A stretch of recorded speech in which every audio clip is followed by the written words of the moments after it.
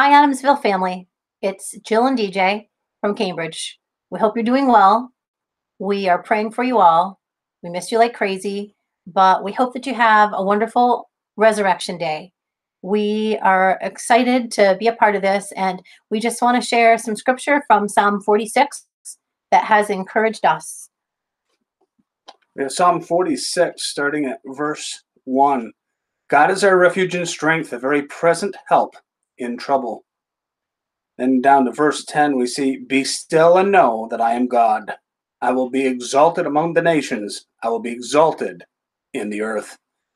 And then verse 11, The Lord of hosts is with us. The God of Jacob is our fortress.